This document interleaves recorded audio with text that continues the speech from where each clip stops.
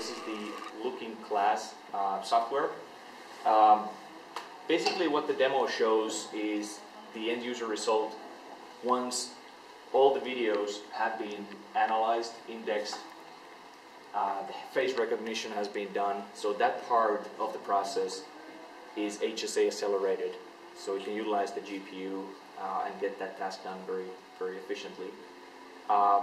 Basically what it is, you have your video files and then you have a collection of faces that were detected from those video clips, and it allows you to go and find videos where a specific face is seen. So you can pick, let's pick this guy from here. I don't know what his name is, but let's call him Guy.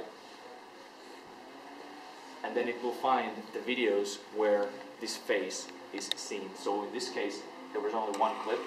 Then you can click the video, and then it will show you, it will highlight the part where you will see this face. So let's forward to this part, and that's the guy.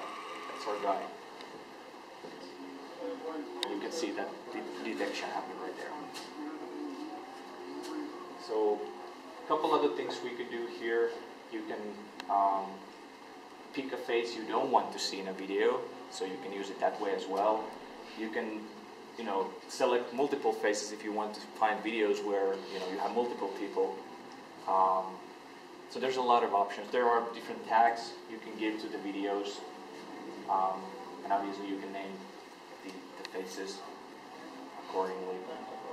So that's a pretty interesting use case for the HSA technology. That's neat with the choosing which faces you want and ones you don't. So you can say, I want videos with my sister, but not with my ex-brother-in-law. Right? And we'll give you all of those videos. So you can go through it.